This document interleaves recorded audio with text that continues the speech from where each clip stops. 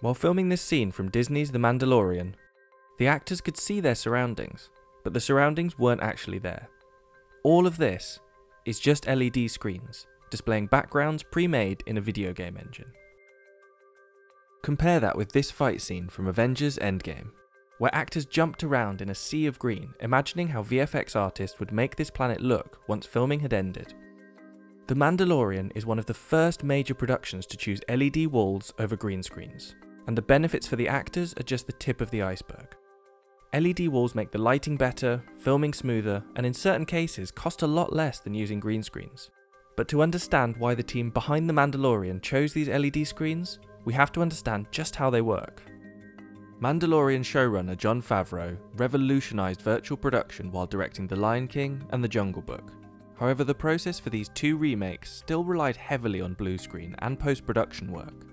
For The Mandalorian, LED wall technology seemed like the next logical step, given the show's production budget and time frame. Now, you may be thinking, this isn't so new. I've seen something like this before. And you're right, kind of. The predecessor to what we see on The Mandalorian is a driving scene like this one from Dr. No. You've got the actor in the car, and behind them, a screen with footage of the road they've travelled. But the technology was limited. Say you want to move the camera angle during the scene. That projected footage can't move with the camera. But by using Unreal Engine, tech borrowed from the video game field, that problem is solved. Artists can create a photorealistic 3D background that moves strictly with the camera's field of view, known as the frustum. So if the camera swings around and changes angles, the background shifts in precisely the same way.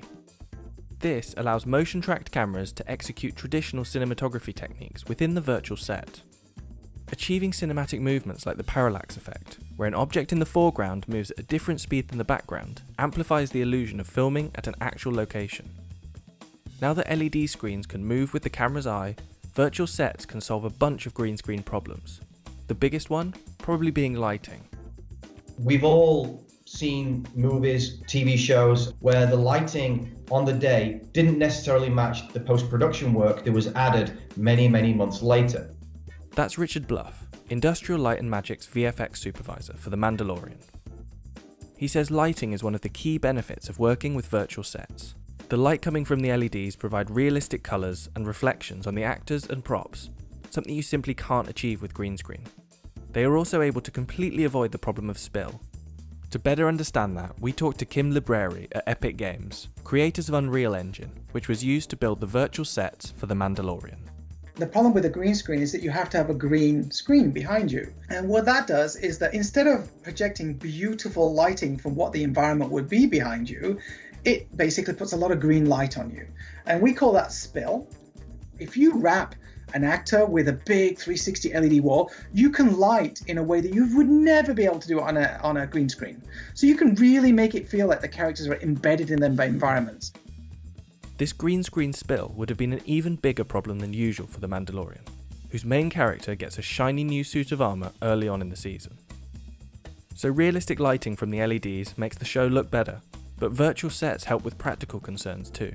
Take this scene in the office of the client, played by Werner Herzog. In a scene like this, surely they just built a simple set, right?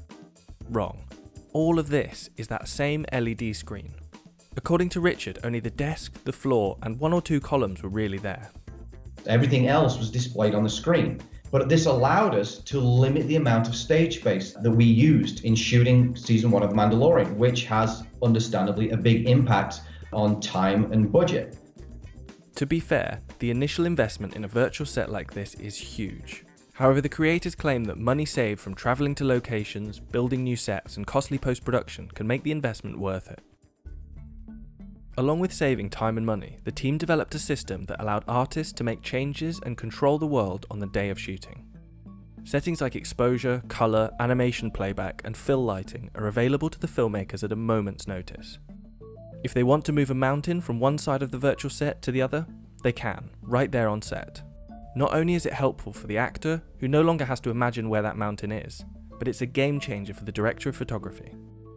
Because in the distance, if there is a mountain range that is a story point, then the DP is no longer guessing where those elements are. He can frame up to them.